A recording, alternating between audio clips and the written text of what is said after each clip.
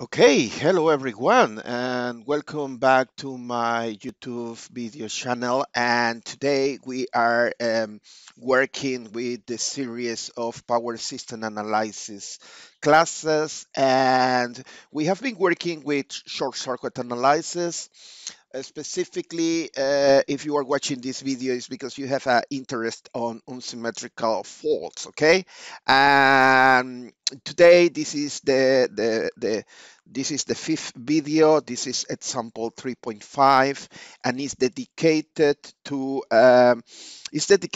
a double line to ground short circuit. Okay, um, as you can see here, we have a single line diagram, and this is the power system that we have been using since example 3.1. I highly suggest, if you are interested of attempting this example, please go and watch the video of example 3.1, because over there we run many calculations that we will need now. Okay, for instance, in example 3.1, we calculate the per unit values, and also we calculate the sequence network, positive, negative, and zero sequence networks. And then, because we are interested on this bus bar number 2, because it's where the faults are happening. In example 3.1, we calculate the Thevenin equivalent model for positive, negative, and zero sequence. Okay, we will be using those networks, we will be using those Thevenin equivalent models in this example. If you have any doubt, please go back to example 3.1 and you can see all the calculations. Okay, well, what is the job today? The job today is we are working with a line-to-line ground fault. Okay, in this case we are having a line-to-line to ground. Okay, line-to-line ground fault. In this case, this is happening between phase B and C, and of course ground, and that is happening at bus bar 2. Okay, and what I'm trying to say is we are having the fault here. Okay, good. And there are three interesting questions. This is a relative long problem, because the first question is probably very simple. Calculate the subtransient fault, okay, for each phase. And then there is another question. Calculate the neutral current. And this is the neutral current, okay? This is V and IC. And the third question is calculate the contribution to the fault coming from the motor, and also coming from the transmission line. To be honest, the current moving through the transmission line is really coming from the generator. That is the reason that I am using a subscript with the letter G for this current. I'm using the letter G here as a subscript because, okay, the current is coming through the transmission line. I mean, when you have the fault here, you have two contributions, one contribution coming from the motor, but also you have one contribution coming here through this transformer, through this transmission line, through this transformer, but the source that is providing that contribution is the synchronous generator. Okay, something that is extremely important. Okay, when we have delta star connected transformers, there is a phase shift. Okay, the phase shift is affecting positive and negative sequence, it's not affecting zero sequence. However, the good news for all my students in this example 3.5, we are neglecting the phase shift when the current is moving, when the positive and negative current is moving through those transformers, delta star connected transformers. Okay, okay, let's jump into the solution of this problem. Okay, okay, all of you spend time watching my videos about on symmetrical components, and also you watch my video about unsymmetrical faults. You are taught expert on that. And what I need that you understand is that when we have a line to ground fault, in this case, we need to connect the positive, negative, and zero sequence, all of them in parallel. Okay? And I believe that is clear for you. Here we have the positive sequence, then we have the negative sequence, then we have the zero sequence. All of them, they are interconnected in parallel connection. Okay? And that is coming from the theory of symmetrical components. Okay, you can watch the video, the lecture about that. But here what we need is the practicality. We need to interconnect positive, negative, and zero sequence in parallel. Okay, what is the next step? Well, all my students, they are aware about circuit analysis, and in this case the circuit analysis is extremely simple, because you can say that the positive sequence current, the positive sequence current is coming. You have here a parallel connection between negative and zero sequence, and you have here this in series with that parallel. Yeah, and at the end, the positive sequence is the ratio between the voltage that is exciting the system, and that is the Thevenin voltage, or the voltage coming from the pre-fault condition, 1.05. You can see that value at the sample 3.1. And what I am saying is that the positive current can be obtained easily, like the ratio or the division between voltage and the total Thevenin impedance. And the Thevenin impedance, the equivalent impedance, will be positive sequence plus the parallel between negative and zero sequence. Okay. Numerically, you can put the numbers over there, and you can get that the positive sequence in this case is minus J 4.54, okay, per unit. Okay, extremely simple, is very simple. We can obtain that, but the next step is a bit more complicated, okay? Because right now, what we need to do is, okay, in this configuration, we are working in parallel. Now we know the positive sequence current that is coming here, coming out from the positive sequence model. And now the question is, how much is this negative sequence current, and what is the value of this zero sequence current, okay? What you need to do is extremely simple. All my students, they are good in applying current divider rule. You can apply current divider rule, or if you wish, you can use any other circuit analysis tool, and you can obtain numerically, you can obtain the negative sequence current. In this case, is J 2.87. And over here, you can see the negative sequence current is J 1.67, okay?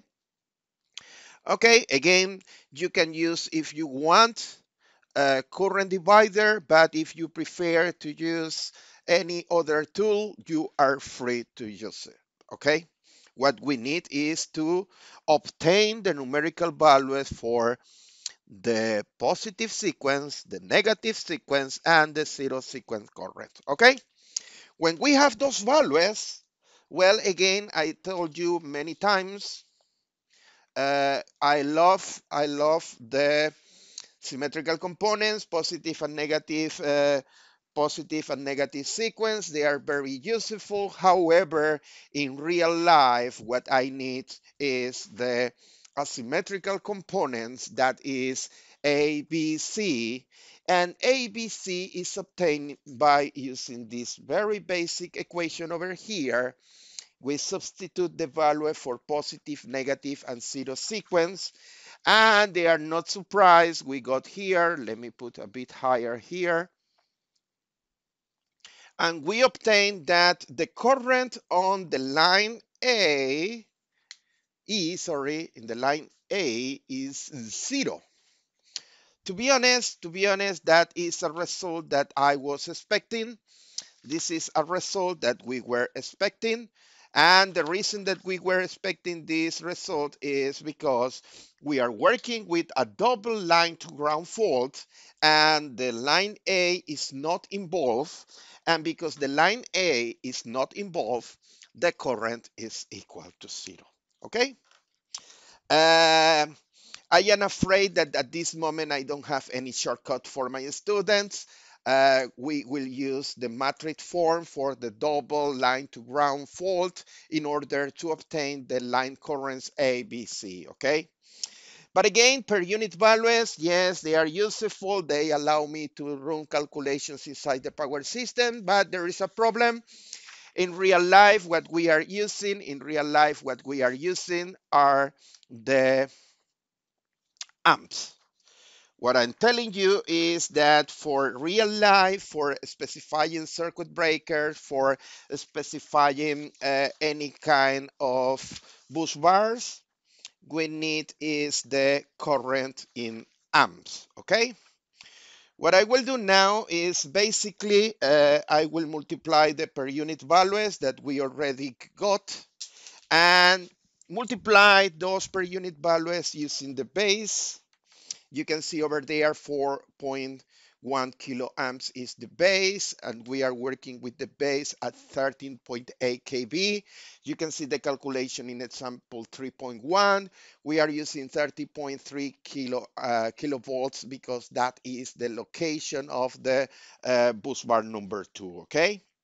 As you can see over there, the numerical results, we have short circuit current on the line B that numerically is equal to 28.8 kiloamps, and that is the current at 13.8 kV. Okay, it's good idea to my students. Please try to keep track about the voltage that you are referring when you are talking about kiloamps. It's not the same low voltage currents than high voltage currents, okay?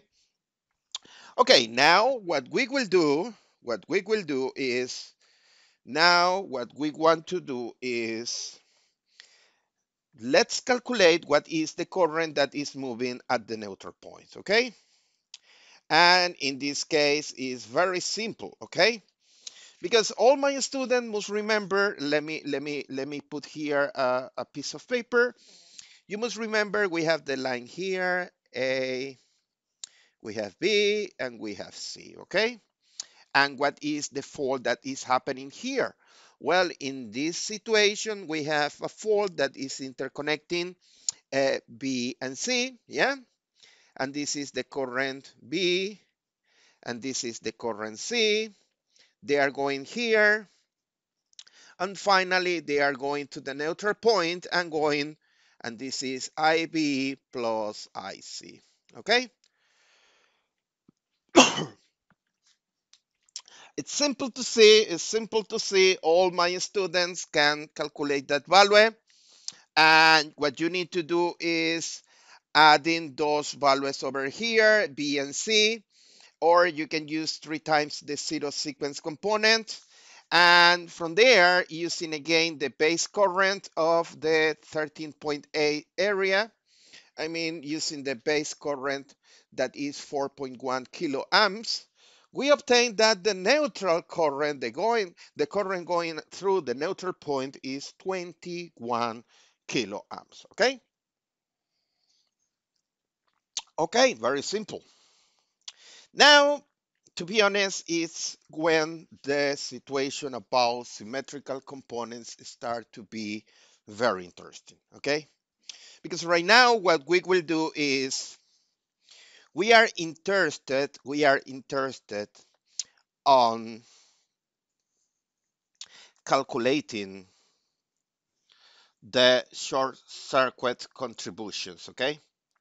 We are interested on calculating short circuits contribution, okay? We want to calculate short circuit contributions when there is a fault, asymmetrical fault, line-to-line ground fault. And to be honest, let me start with the first one, that is the zero sequence component, okay?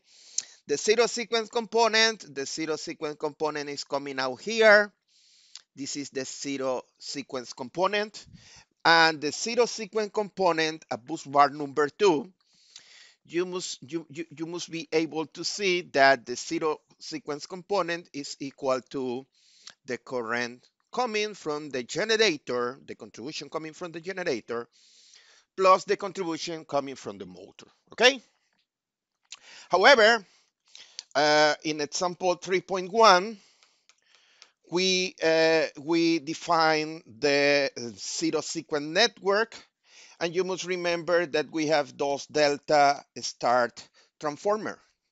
And in zero sequence network, the delta star transformer here is not allowing the circulation of the zero sequence component. What I'm trying to see is, you can see a very important open circuit here at bus bar number 2 that is disconnecting all the devices on the left hand side. All the left side of this circuit is not needed. And at the end, what I need to see is that the zero sequence component that is coming out from the zero sequence network is numerically equal to the zero sequence contribution coming from the motor, okay? It's extremely simple. Over there, you can see the number that is the zero sequence contribution coming from the motor. The generator, in this case, it's impossible to provide any zero sequence contribution. And the reason that the generator is not contributing is because this delta star connection is not allowing the freely circulation of zero components between the high voltage side and the low voltage side, okay? Okay, now let's jump into the positive sequence, okay? Positive sequence is extremely simple. Over there, you can see the positive sequence network. We create this positive sequence network at the example 3.1, and you can see there is a clear positive sequence contribution coming from the motor, and there is a clear short circuit contribution coming from the generator, okay? When both of them arrive here to the bus bar number 2, you are able to see that the positive sequence current should be equal to the positive sequence contribution coming from the generator plus the positive sequence contribution coming from the motor, okay? It's very simple. It's simple to see. All my students, they can see that, okay? Okay, but now, what is the problem? Well, what we need to do is, straight away, we need to calculate the contributions coming from the generator and the motor. And using the positive sequence network, my students, they can use any kind of circuit analysis tool. For instance, you can use current divider rule, or you can use any other of circuit analysis tool. And using the positive sequence network and using, for instance, in this case, current divider rule, you can obtain the positive sequence contribution coming from the generator, and you can calculate also using current divider rule the current contribution, the positive sequence contribution coming from the generator, from the motor. Contribution coming in positive sequence from the generator, and this is the positive sequence contribution coming from the motor. Okay, what is the next step? Wow, the next step is extremely interesting, extremely important. And what we need to do right now, is going to the negative sequence. Okay, a similar approach can be used at the um, negative sequence. I didn't present here the negative sequence network, but again, the negative current, the negative sequence current, it will be the sum of both contribution. The negative sequence current should be equal to the contribution coming from the generator and coming from the motor. And what you need to remember from the example 3.1 is there are slightly changes on the negative sequence network because the generator has a reactance of 0.17 and the motor have a slightly high negative sequence reactance of 0.21. Okay, now my students, they are able to use again current divider rule, and using current divider rule they are able to calculate the motor and generator contributions, okay, inside the negative sequence network. Well, now what we need to do is again we need to move from symmetrical components. Symmetrical components, they are beautiful, but in real life, we are dealing with ABC currents.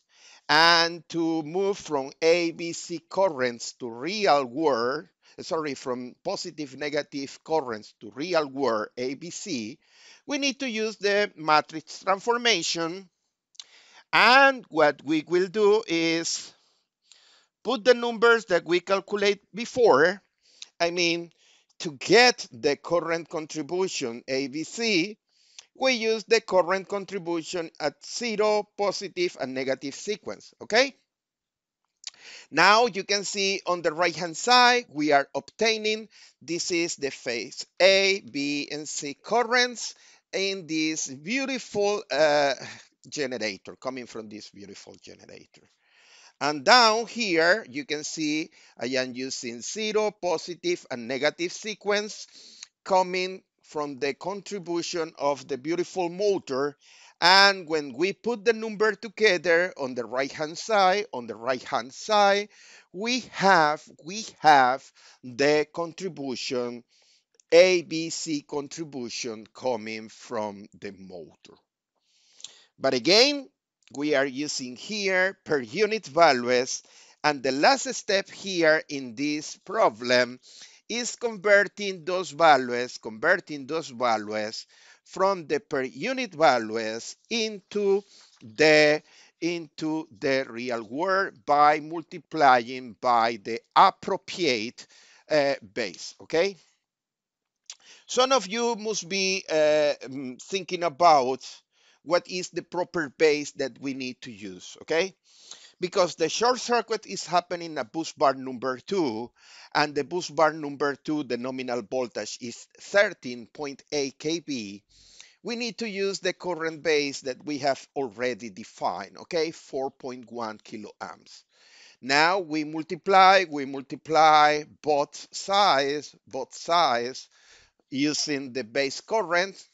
And using the base current, we can see here the total current contribution coming from the motor, from the generator, and this is the current contribution coming from the motor, okay? Something that you must realize, I don't know if you can see, but in this case, the current contribution coming from the generator, this number is equal to this number over here, but this is minus 90 degree, and this is plus 90 degree.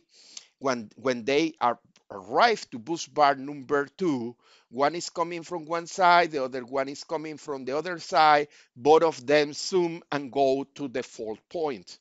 And if you sum those currents using Kirchhoff's current law, you will get that the fault current at the point is zero at the phase A. And that is an expected result because this is a double line to ground fault, okay? Okay, this example has been a bit more complicated to the previous one because here we want to calculate contributions coming from any generator or motor inside the network.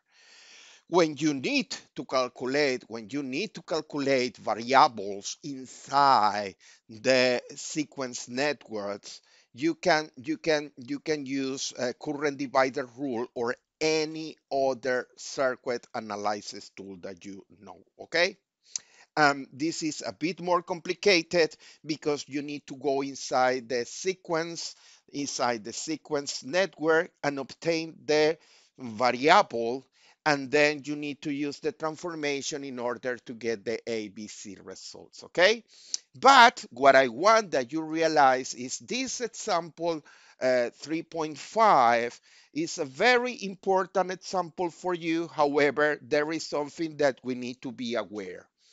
In this example, delta star transformers, we assume that there is not phase shift when you move from delta to star or from star to delta. And that is non-realistic. That was used here because it was the very simple way that allowed me to show you how to run the calculations, how to perform calculations and obtain contributions coming from generators or motors, okay? But right now, to be honest, we need to focus realistically, we need to focus is on considering this phase shift. And right now, I would like to invite you to watch the last video of this series. And the last video of this series is the example 3.6, and is dealing with the phase shift between delta and star connection in a two winding transformer when there is a unsymmetrical fault. Okay, thank you very much for your for watching the video. Thank you very much for all your comments, and thanks.